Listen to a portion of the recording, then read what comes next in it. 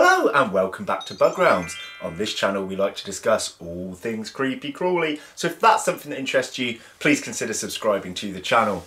So in the last video I had a couple of comments about what was going on in the background. Yes, we are now filming back in the realm.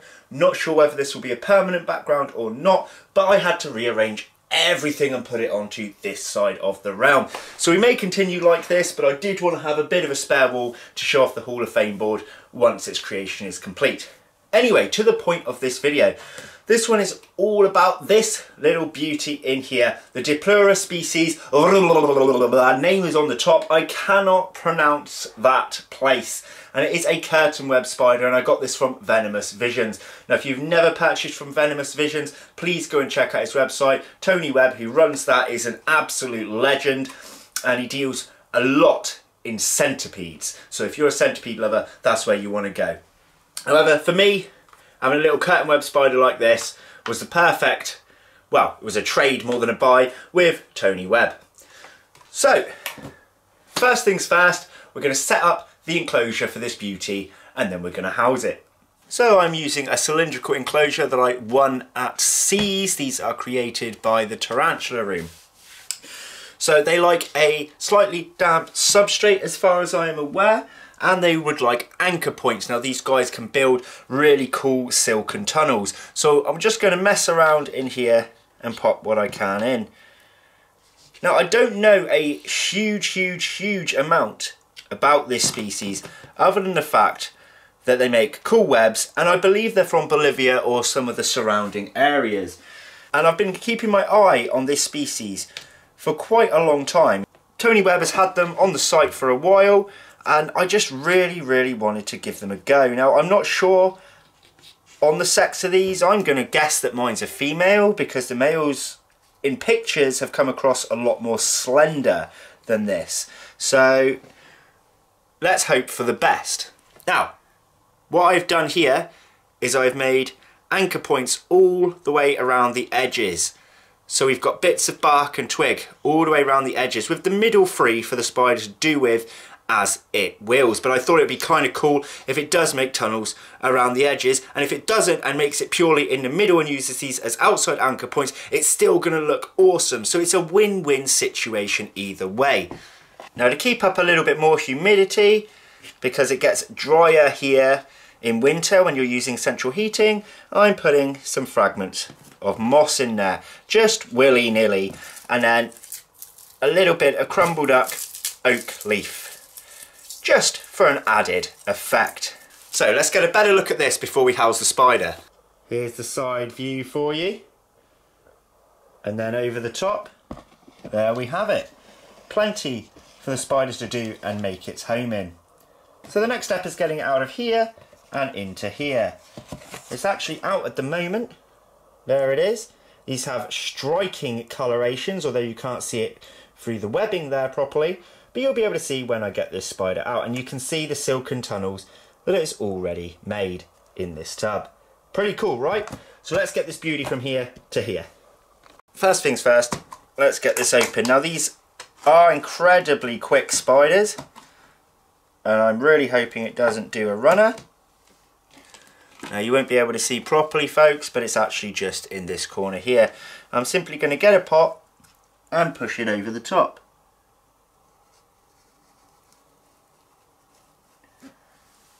Well, that plan failed a little. The spider, I believe, has actually ran into one of its created burrows. I can no longer push this pot down because I do not know the whereabouts of the spider. So let me figure that out and get back to you. Okay, it's in a silken retreat in here now. I'm just trying to take away some of the excess webbing on the outside, and I might even be able to lift it up straight as it is.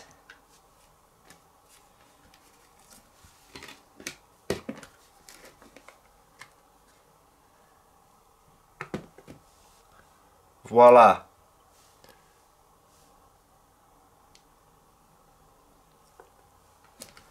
So I've got its old box I will use as a catch cup if it decides to do a runner. The spider is actually sat right in here. Let me get a closer look for you. So I'm going to try and coax it out, but I don't want it to do a runner up the side. So I've got to be very careful here. There. Look at those striking colours. Let me see if I can position the light better for you. That's the best my light's going to get. Now let's see if we can get it to come a little bit more and we can see the abdomen. There. There we have it, guys. Our Diplura species. Curtain web spider in all its glory. Now, I've probably stressed it out, so it's probably not going to take a feed. But shall we attempt one anyway? Just for the sake of it. Here goes. No reaction from the spider. No, I think it's just going to startle her back into her burrow. Real shame, but we tried. Now let me get that roach out and I'll tell you what I plan on doing next. So with the roach out the way, the plan is to leave this enclosure for a few days and then I'm going to return onto this video and we'll see what she managed to do with this enclosure. So it's going to be a little while for me, but a split second for you. So let's just have another angle of how the enclosure looks right now. I may try and take that webbing patch out so she can recreate a new one, but I don't want to stress her too much, so we will see. And let's come back to this enclosure a few days later. Something I just had to quickly capture for you guys.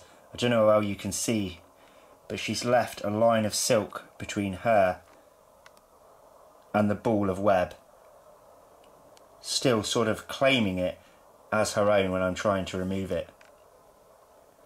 Anyway, let's come back this few days later, shall we? So it has now been a whole week since we put our Diplura in this enclosure.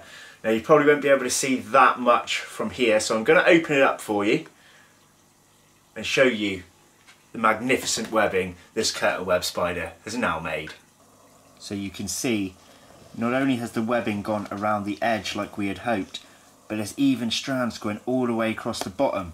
Now this isn't a murky picture for you guys, this is all web. I know a lot of it just looks like a funny reflection or bad quality, but it is all web. You can see as the strands shine in the light there. And the spider dwells just here. Just about make it out. But look at that. Is that not beautiful? Almost like a winter wonderland, really. Now I can't really get a good angle for you guys to see the spider properly, so what I'm going to do is I'm going to try and drop in a mealworm and see if it will take to it. So although this mealworm is not actually close as I planned to the spider, I didn't quite realise that web went that high. I'm getting no movements yet. Let me just show you how this webbing has got high though. There we are. Can you see that mealworm? Looks like he's sort of floating. Pretty cool, right? With my patience growing ever so more thin, I have decided to chuck in one more mealworm closer to the spider to see if we can finally get that takedown.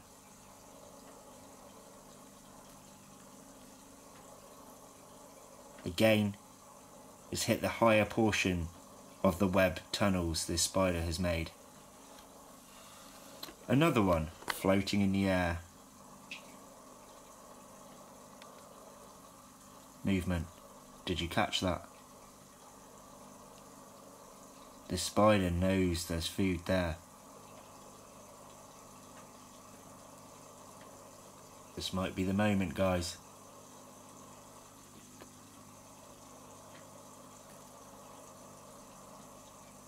Are you serious?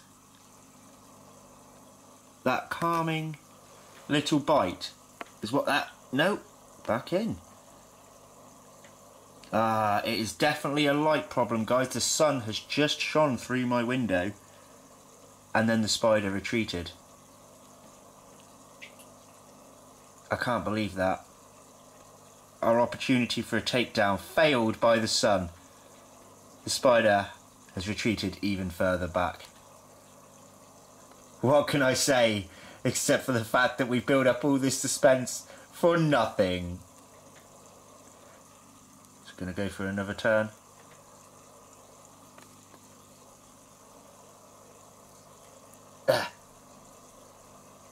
Yes, we got some fang piercing action too. Look at that. Not the best of angles, I admit, but we've got the puncture.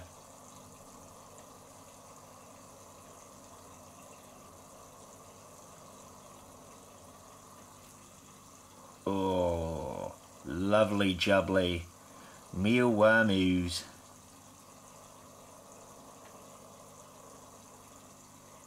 I'm interested because the spider has not actually pulled the prey back in with it, back into its silken retreat. Instead, seems to just be letting its venom take some place. Well, I think that's the best that we're going to get out of this image. I'm sorry the spider didn't fully emerge and it took so long to get this takedown. All this dramatising for what was pretty much almost nothing. But hey ho, that's how life goes, and I like to just show you as it is. So if you want to see what else dwells within the realm, make sure to pop back weekly for multiple videos. And I'll see you next time. Thanks for watching, guys. Take care. Bye bye.